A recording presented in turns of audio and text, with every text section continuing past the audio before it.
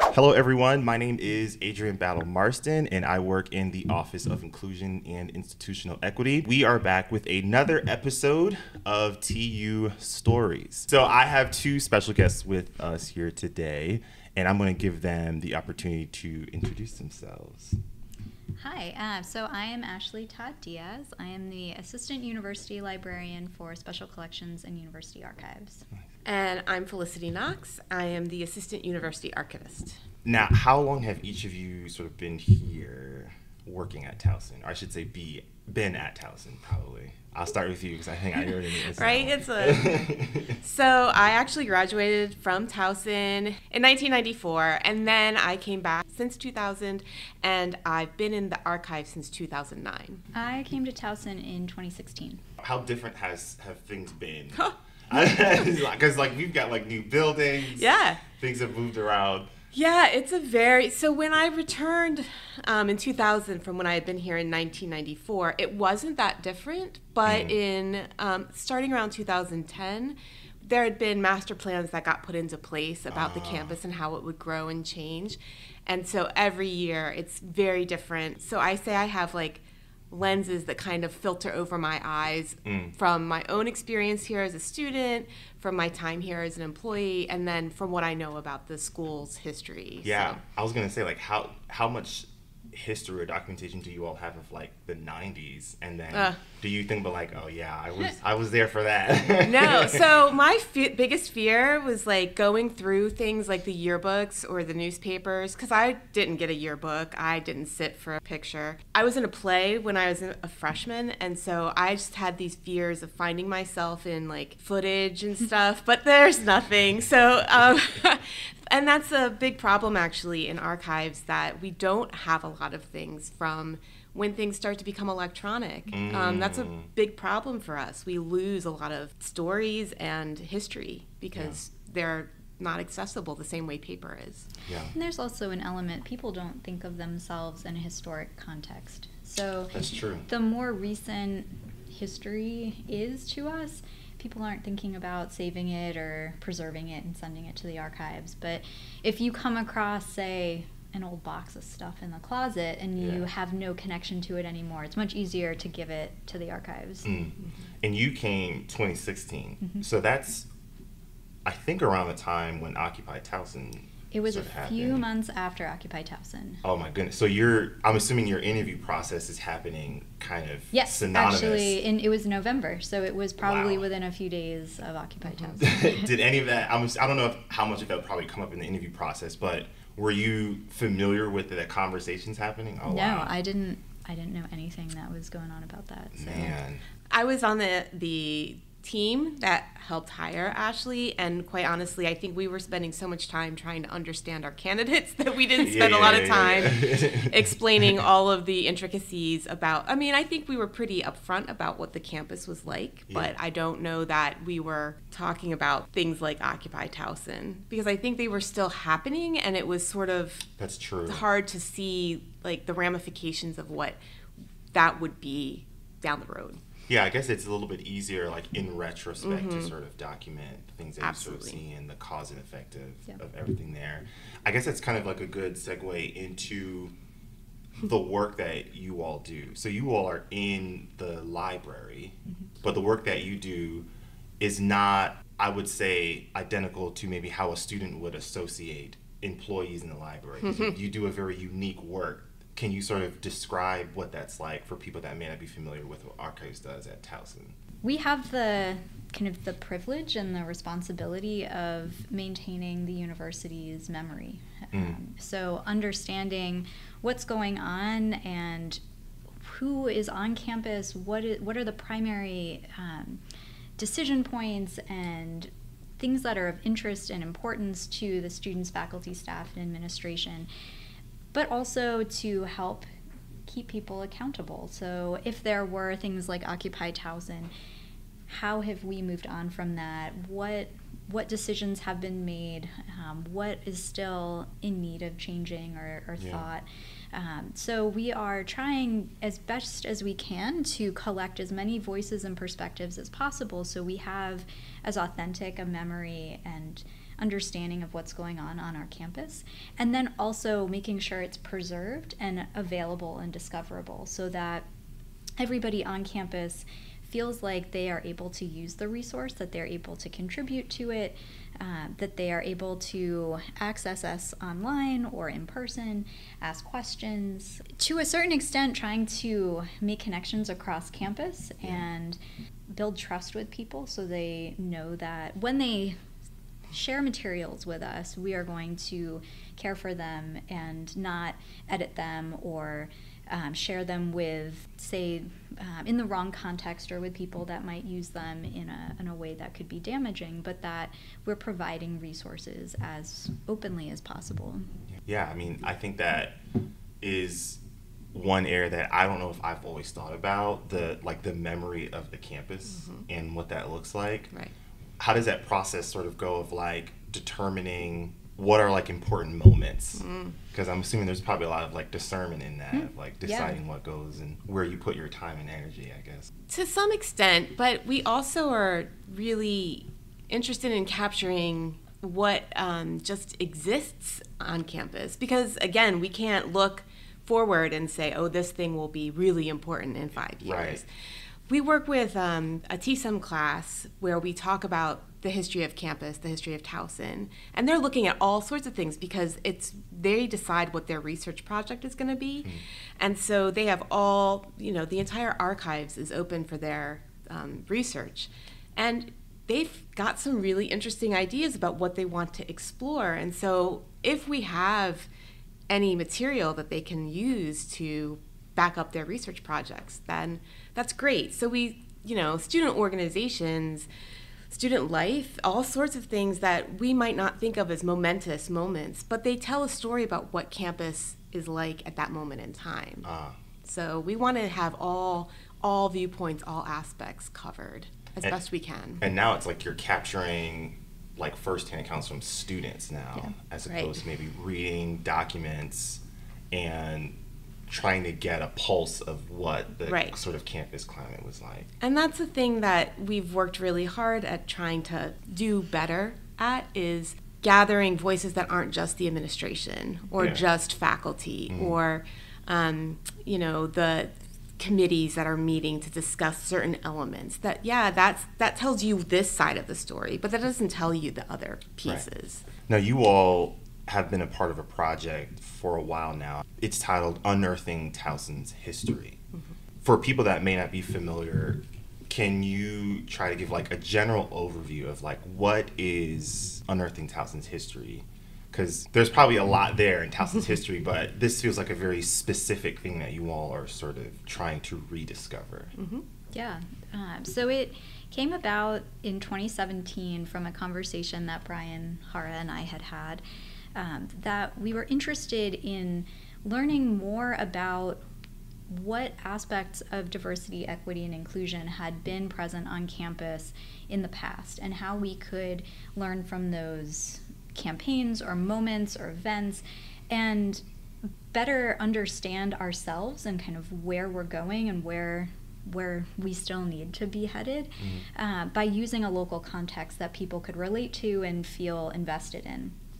But as we started doing that work, we realized how many gaps there were and how many silences and how many voices were missing within the archives. And so we hired a team of student researchers to help us start understanding what was in the archives, what gaps there were that we could possibly start filling in so that we could better tell these stories and own that authentic shared history.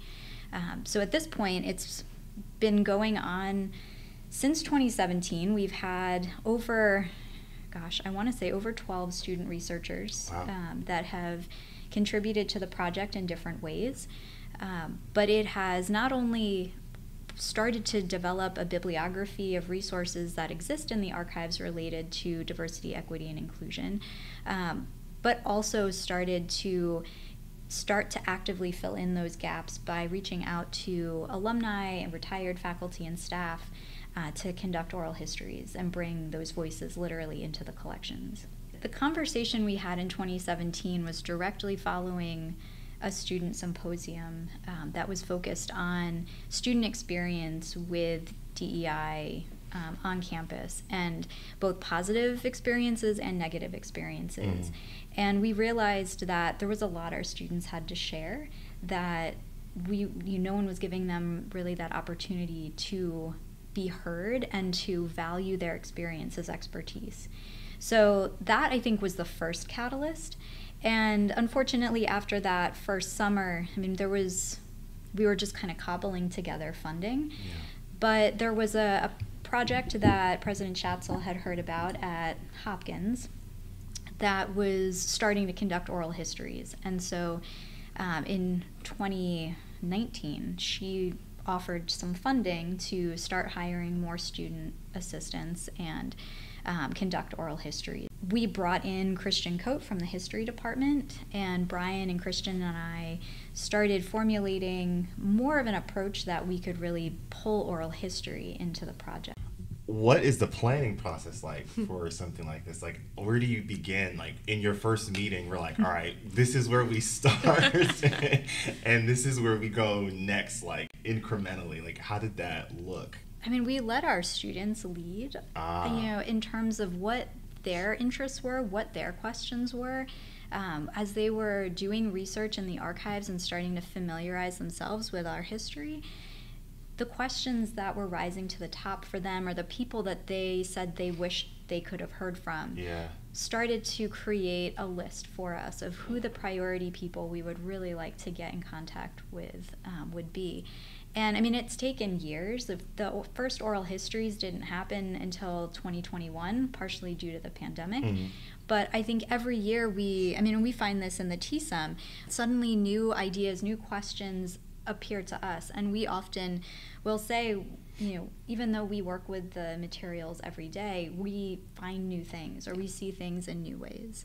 Absolutely. That's absolutely true. And that first cohort that they were doing, they literally went through almost every box in the archives to see if they could find material to create that bibliography of the history of diversity on campus. They were finding things that, I may have seen at some point but had forgotten about, and then would bring up, this thing, and that would make me think, there's another thing that you should be looking at too. So it's a constant conversation, I think, that we learn from, but also then can aid in furthering what that research looks like because of our own knowledge of what the records hold and because we understand the context of those records. So sometimes that's the thing that students really, both in the TSEM and in this program, they kind of get stuck on is, some things are so outrageous to our modern eyes that we do have to kind of build in,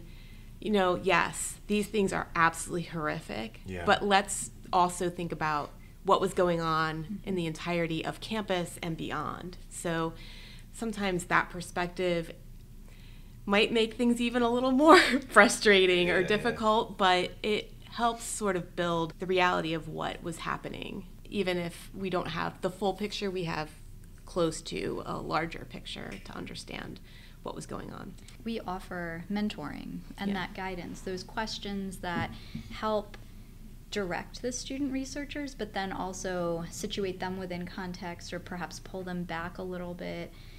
So the project is really a collaboration, I think, between their interests and passions and the questions that they're bringing to the table, and then how we can support and guide and throw out helpful questions along the way.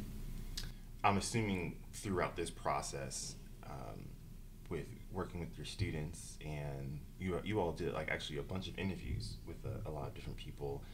Were there, I guess it's sort of a two-parter question, but it's sort of centered around biggest surprises that sort of came up. I guess we can start more on a positive one where I remember this moment very vividly, and then I guess another part where it's a little bit sadder, but you're just sort of reminded of, like, I guess the progress that I guess we've sort of made over the years.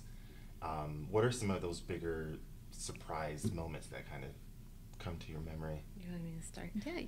So I don't really have as much to do with the interview pieces, but in a prior role, I was doing a lot of outreach work. And so one of the interviews that we had was the first interview with Whitney LeBlanc. Yeah. So he was the first Black faculty member at Towson. And so I talked about this at a reunion of alums from the 70s. And so I spoke about how this is how we're using the records that they create. So to try and get them to think about donating records to us, I brought up the interview with Mr. LeBlanc. And I didn't know, but one of the people in the audience had been a student of his and actually acted in a production that he had directed. Wow. And so because I brought it up in the midst of this reunion, she came up to me later and then emailed me and contacted me. So Linda Morris became part of the Unearthing Towson history because we talked about it in a space that wasn't necessarily just for UTH. So I think that's the thing, is understanding that you talk about it all over and you don't know who you're going to inspire to get in contact with you. But it's something that we kind of push through every day to make it known that this is the kind of work we're interested in doing. People often don't think of themselves as having expertise or that their stories or memories will be useful or impactful. So the amount of people that, when we've approached them, have said, me? Really? That you want to hear from me? It's just, I don't know, the humbleness. Then when we do speak with them, they have amazing things to share. And they provide such inspiration and opportunity for our students who see that they relate to them as students. Like, they can all say that they were on this campus at some point in time taking classes, but to see where they have then gone off to is just, I don't know, really inspiring for us as well. Any of the interviewees and the people interviewing them, when we've seen them in person at events, and they have like a rapport and a connection, because that is a really, I don't know, it's a special moment that they've both shared. So you can see that connection. So that's a generational connection that's being made. That's so interesting how you all sort of bring that up, especially with the idea of, I don't consider myself being a part of like a timeline in history, right? Particularly when it comes to, you know, like the racial component, whether it's on our campus or in the United States in general. Like, there are key moments where I feel like there was like a moment where we sort of said, this is where we stopped considering historic moments as like impactful. Like, civil rights era kicks in and we sort of place that, rightfully so, in a category of important history. Right. And then in that category, there are like specific people who replace as like important historical figures. But there's so many other people that were doing things outside of like the normal names that we hear. And then post civil rights era, there's also a number of things that are sort of happening. And I feel like it's probably similar like here on our campus also, of like, like maybe this is 30, 40 years, you know, after, you know, Brown versus Board, but there's probably still a number of like impactful things that like you were a part of that people would want to hear about. Right. I mean, I think that's part of what we do as we're working with materials, is we're trying to build that timeline that doesn't, so we know about Occupy Towson, but students coming in don't know about Occupy Towson. Right. So we talk about that, and then we back that up to the Black Student Union, the creation of the Black Student Union. But between 1970 and 2016, there's a whole host of things that have happened that we don't necessarily have all the information about. We may know some of the players, but we don't have a lot of things that we can use to talk about what was happening on campus in those 50 years. I was here in the 90s, and I can tell you what was happening in the 90s, but I can tell you from my perspective, when I talk to people who were my peers, who were dealing with very different realities than what I was dealing with. Yeah. It's a very different view of this campus than what I was in. They have a perspective that I don't have, and maybe we don't know their names necessarily. They're not super famous on this campus, but they are giving us a better sense of what is actually happening here. And that's a really important piece. Well, and I think to that point, when we spoke with Linda, she insisted that we speak with her and her sister, because her sister was an alum from a few years prior to her, and they had very different experiences. Yeah. So, I mean, and the video is really... It's actually kind of funny. Because The Linda will say something, and her sister will be like, no. But, you know, those are two perspectives. And whether maybe the timing, their experience was really different, or the aspects of that campus community just hit them differently. And, you know, that is important to recognize as well, that we now have over 20,000 students, and each of them is having a different experience. So the more students we can encourage to share their experience with us, and what organizations they were a part of, or what points of activism were important to them, the more enriched our sense of what campus life was like. Yeah. Because our students' time on campus is generally 4 years. Right. And then, you know, they don't know what's happened before that or after that. So the more we can fill in those gaps and encourage that sense of belonging from a different perspective, I mean, that's one of our driving things. You all mentioned the idea of, like, there's sort of maybe decades-long gaps in between pivotal moments that I feel like can add more context to probably, like, a long process of, like, build-up, maybe a frustration, of pain, that would make a very dynamic approach to change. It would help it make a lot more sense. Yeah. You know? Absolutely. I feel like that there's, like, that era of, like, maybe, like, 2014 to 2020, you saw an influx, particularly in college campuses, of, like, demanding more attention to diversity, equity, and inclusion. And a lot of their approaches, for many people, it caught them off guard, right? That sort of happened on my alumni campus, where there was a similar protest, and there were a lot of students, a lot of parents, a lot of alumni that were, like, angry because the, I guess you could say, approach or methods that they sort of used were uncomfortable, right? We actually held somewhat of a panel a year after, where one of the individuals involved with it provided a lot of context with speaking with hundreds of Black alumni that had not even thought of not just, like, giving back to school, but having stepped foot on campus for homecomings, for reunions, for appreciation days, you know, that can sometimes happen on, like, graduation weekends. Right.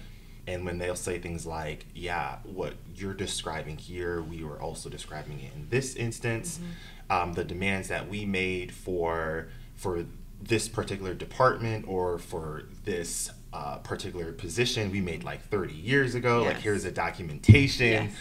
It just sort of shows how your experience can have a lot of blind spots, and you can really go through your college experience without thinking of, like, the racialized lens component that can happen, you know?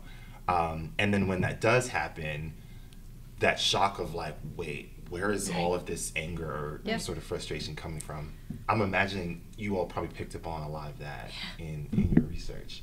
Yeah. I know. I was here on campus in the 90s. In the 90s, we were very much, there was a sense that we had done it. You know, we checked it off. We made progress, and we were great. We were past all that need for, you know, equity issues, that we had done it. And so we know that that's not true anymore. And certainly as a white person on this campus, at that time, the institution was a primarily white institution. So, yeah, I was not aware of what again, my peers were going through, to try and be in a space that was as welcoming to them as it was to me. So that was eye-opening when I would talk to alums who had graduated at the same time, and I was like, oh, right, we had very different experiences. Yeah.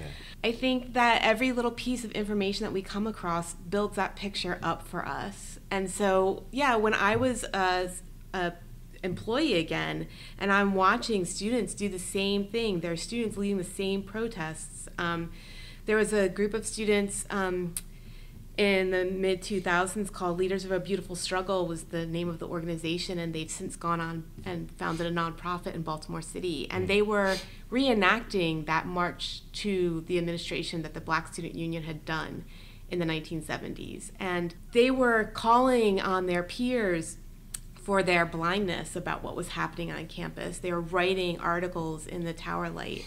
They were part of debate team, and they were highlighting those problems in their debates. So that was really eye-opening for me. Those students were probably the first inclination I had that, yeah, things really are still kind of stuck where they've been. So I'm grateful for that group because they taught me a lot. And so when I see it being done over and over and over again, it feels almost like, that we haven't made progress, even though I know we have. The campus looks completely different. Yeah. The students, the faculty, there's a huge difference between what was here when I was a student and now. But sometimes it does feel a little like we're just treading water. Like some of the pain you're hearing feels too similar. Yeah, absolutely. Yeah. Absolutely. And like how much of it is actually in the moment, how much of it is what is what Towson has always been, and so therefore people they already have ideas about Towson before they even step foot on campus. And how much of it is borne out by what they see actually happening here. Yeah. I think it's that interest in being able to collect those experiences, hear those voices, hear what people were trying to enact in the 90s or the 80s or the 70s, so that it doesn't get brushed under the rug as new administrators come in or new students come in and they're unaware of what's happened. Yeah. So if we can acknowledge that we are helping to maintain that record, and that people aren't starting over again when they see that there is pain and there are issues that we need to address, I think that helps the overall mission that much easier to see where we've been, the long road ahead of us, but not feel like we're perhaps treading as much water, that there have been some wins or some progress made. But I mean, one kind of eye-opening moment for me this fall, because the new way that the university is describing itself is as a minority-majority institution, and so that's what our incoming students see Towson as. And I was working with a class of freshmen, and we were talking about the history of the institution, and I said something to the effect that, until the 1950s we were segregated. And I saw two students look at each other and say, "What? Did you know that?"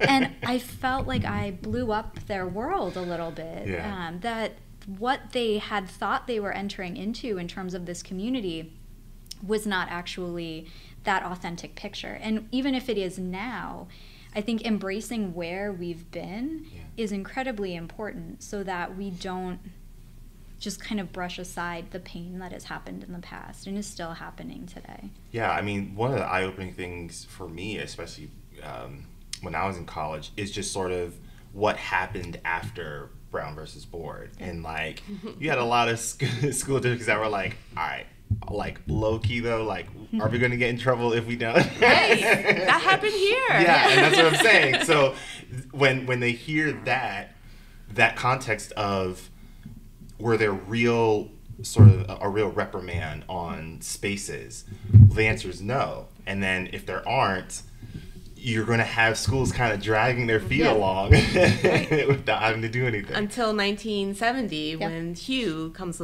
along and says, if you don't get your act together, we're going to pull your funding. Right. And so that's really the impetus of what happened. So we've got Hugh on the one hand, and we've got the Black Student Union pressuring the administration on the other hand. And so between those two things, that meant that they actually had to start really creating something meaningful when it comes to racial diversity on this campus. It was not perfect. It was not perfect for the next, 30, 40 years. So we're closer. But yeah, it took a long time for this institution specifically to do the right thing. Yeah. Spike Lee. Well, I know, right? Sorry. One of the things that I actually found not jarring, but you're just sort of left to really sort of reflect on it. Whenever we've sort of sat through one of your sessions that you do, I know you all bring it to our retreat that we have with our students. I know I came with my colleagues one time when we sat through, and we're sort of reading through a lot of historical documents of the creation of Towson, how this area sort of came to be what it was. And I sort of noticed like two things when I'm sort of reading, and I can imagine it probably pops up for you all a lot. On the one hand, you're getting a lot of old language, and you're just like, ooh, you're just kind of cringing at it a little bit. Yeah. And then on the second hand, the language is racialized, but in a very neutral way. Yeah. Right, where they'll use a sort of term where you're like, oh, I see what you're getting at here. What is that process like? Because these people aren't really around anymore, right? And so you're having to really try to decipher, like, what was the intent behind that sentence, or this person using that word, or framing the context of Baltimore in that way. How do you sort of navigate through putting that together? Because it's not like you can't go and knock on their door and say like, hey, question. Right. How do you sort of work through that? I think it's one of the primary lessons that we aim to get across to our students, that we need to be thoughtful consumers of information. And so thinking critically and questioning what we're reading is incredibly important, no matter what it is. So starting out with the context, who has written this document? Do they have some type of ulterior motive? Like, why are they writing this, and who is the recipient? So I think you're right that we don't necessarily know without being able to ask the person, but understanding that they likely did have a particular objective that they were working towards, and understanding the racial climate in Baltimore, and where we were in terms of our building when we were looking to move out of Baltimore. So understanding the context as much as we can. We try to set up for the students, what is the scene, right? What's the time frame? What other documents are there that are contemporary that we can look to see what else was happening at the time? Right. Who are the people involved? And as best we can infer based on all of that, and the knowledge, right, that we were a segregated school, and we know that the administrators and faculty at the time had very different viewpoints. How we can learn from that, and even if it's our best guess and we don't know for sure, we can get a sense of where the person was going.